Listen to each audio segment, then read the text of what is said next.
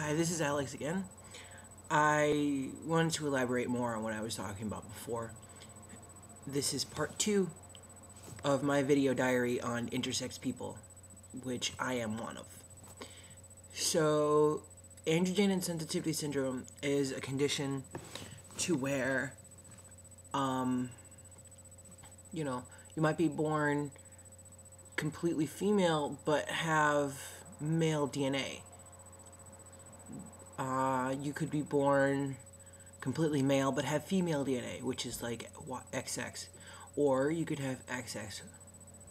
You could have XY, which is male. Like I have XY DNA, but yet I appear female. But I am female according to the law. But according to me, I am my own gender. I am Alex. Just me. That's why I picked a unigender name, because that's what it is. So, more on me.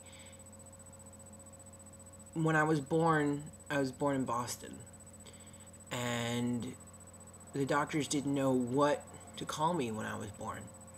They thought, oh, it's a girl. Wait. Yet this girl has things that aren't supposed to be there? Okay, so they whisked me away and they did a whole bunch of tests, and they come to find out that I have this really weird condition that they have no clue what it is. So I was baby X for a while. They didn't know what gender to call me until they did all this testing and stuff like that, and then they found out, oh, it's a girl. But yet, it has male DNA. So, it's an intersex girl. So, they went and they told my mom, and my mom by this time was freaking out because she's like, oh my god, what's wrong with my baby? There's like 4 doctors walking in this room, sitting down and saying, we have to talk to you about your child. And she was completely freaking out. So, what ended up happening was, they were like, oh, your daughter's fine, blah, blah, blah, but she has this and this and this and this and this. And then they rattled off all the things that was wrong with me, and she was like, well, is she happy? They were like, yeah. They're like, well, is she healthy? They're like, yeah. Then what the fuck do I care about whatever you're talking about?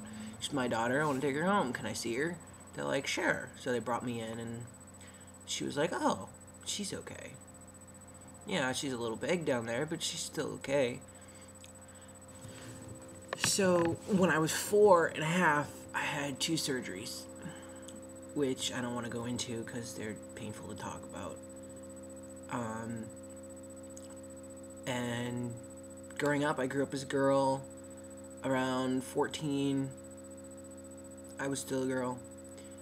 At 12, I started taking estrogen pills because I have no ovaries, fallopian tubes, or uterus, which means I can't have my own kids, and I don't have a menstrual cycle, which a lot of you are like, ooh, so lucky.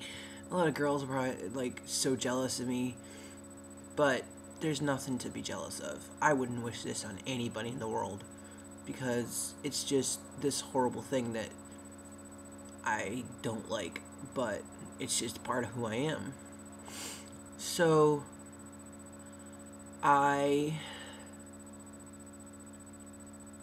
grew up I grew up as a girl, which I've already said, but there, around 18, I decided, well, I kind of feel like a boy, and then I started taking testosterone for about a year, and I'm like, this is kind of not for me, so I went back on estrogen and decided to be a girl again, and that was hell. Switching from one to the other, the hormones are like racing all over the place. I lost a couple of friends because nobody wanted to be around me, and stuff like that. But, as time went on, everything was fine, and now I'm just myself. And if you have any questions, feel free to email me on either Facebook or I have MySpace. I have groups on Facebook and MySpace. I, whatever. My name is Alex Riley. And if you would like to look me up on Facebook or MySpace, feel free. That's all.